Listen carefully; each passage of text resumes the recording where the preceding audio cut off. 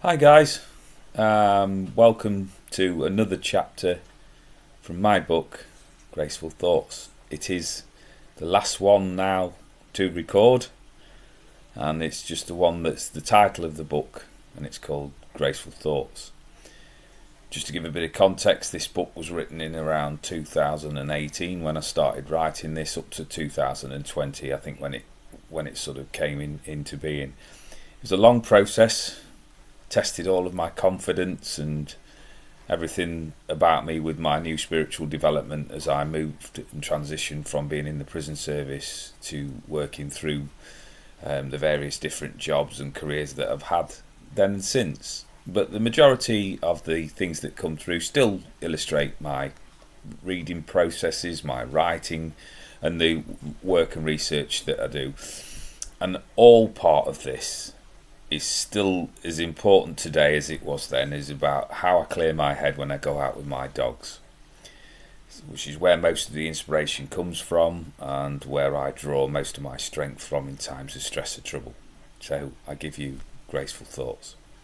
I love my morning walk with my dogs, and I'm often inspired by nature. I vary my route around the local woods so I can see all aspects of them. My focus as I walked round today was on the swans and their habits. Over the years I have counted many swans and watched as they go through the changing seasons, evolving from cygnets to the adult swans that are a beautiful sight to behold. Over the years it seems there are less and less staying around this area, so it's no real surprise when I counted just two together. This elegant looking pair were out in a freezing environment and were eagerly foraging for food. However, this food was relatively short in supply, as much of the lake was iced over, making it difficult to access. I stopped and observed for a while. There is an adage about swans that I particularly like, and that is that the swan is graceful on the top while paddling like mad underneath. How does this translate to everyday life? Well, let me explain. All things being equal, a swan has the appearance that everything is gliding along. It doesn't show the work that it is doing to make this appearance a reality. The swans that I observed were in a relatively small area, and not precisely by size but by the obstructions. On their way they were surrounded by stable icy patches. They couldn't come and go as they pleased because of the restrictions to access food. So plan B was needed. I watched the swan intently as it surveyed its surroundings. There was people on the bank, and they were throwing bread into the water for the swans to feed. However, to access the food, the swan would somehow have to navigate its way over the ice to reach a patch of water to get its reward. Under normal circumstances, it would just glide along the water, feed, stretch, and then return to its normality. The swan hoisted itself out of the water and onto a patch of ice, and warily tested the surface to see if it would support its weight. In some places it did, and others not so. I could sense the swan's discomfort as it struggled to get a foothold on the ice, but it managed it all while keeping its focus on its food reward. It was nearly there, then the ice broke, and the swan splashed into the water. It was now back in a place of comfort, something it knew. It moved freely in this area, however progress was being made to reach the food. It had yet again come out of its comfort zone and crossed another patch of ice. Having learnt lessons from the previous patch of ice, it began the tentative process of getting out of the water again. This time it slipped and slid towards the next patch of water, finding its food source and claiming its breakfast. After a good feed, it reversed the process and ended up back in its comfort zone of the water.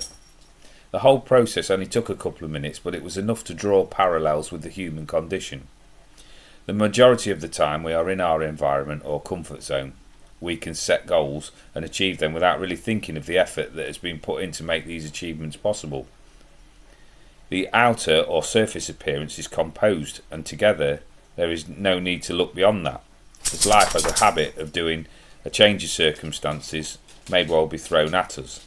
We are then made to step out of our comfort zone as the natural environment has been changed. We are no longer familiar with our surroundings.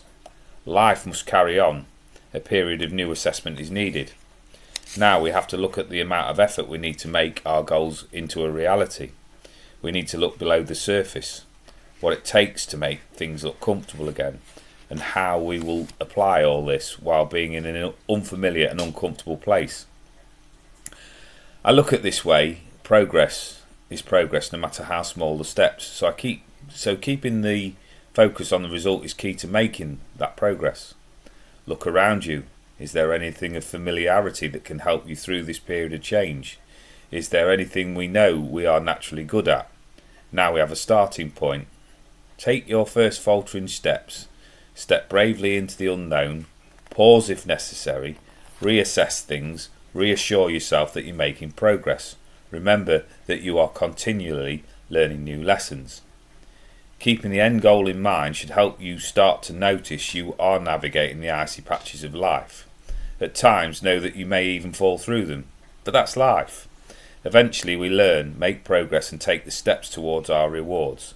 We can then collect our feed, and then it's time to turn back to what we know and reflect on the actions taken to move us forward.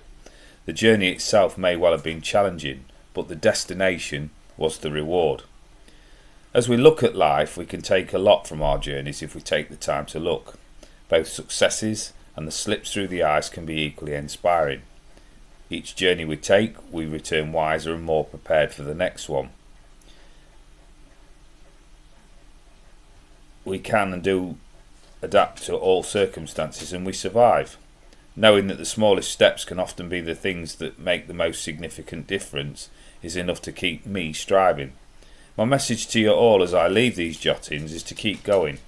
Keep striving for better. Step out of your comfort zone, because I believe success is within our grasp if we put in the work. Be graceful on the surface and paddle like buggery underneath. You are your biggest asset, so invest wisely in yourself. Good luck in your quests and happy gliding. And I want to finish off by telling you, Graceful Thoughts, written a few years ago. I talk a lot when people talk to me about being honest and down to earth and giving things as they are. I am not a professional filmmaker, so during this, while I'm filming this and reading, my dog was actually showing off in front of me and racing around. So she was having her part in there, and just to illustrate that it's great in the changing moments of time where we'll go out of one mood and into another. And as I said at the beginning, my dogs are a massive part of my life, so I'm not editing this video. It will be what it will be in the background. So as I said there, thank you for watching. Hopefully everything goes the way that you need it to be. Stretch yourself, because you never know where you're going to end up. So keep smiling, keep shining, and happy gliding. And thanks for watching.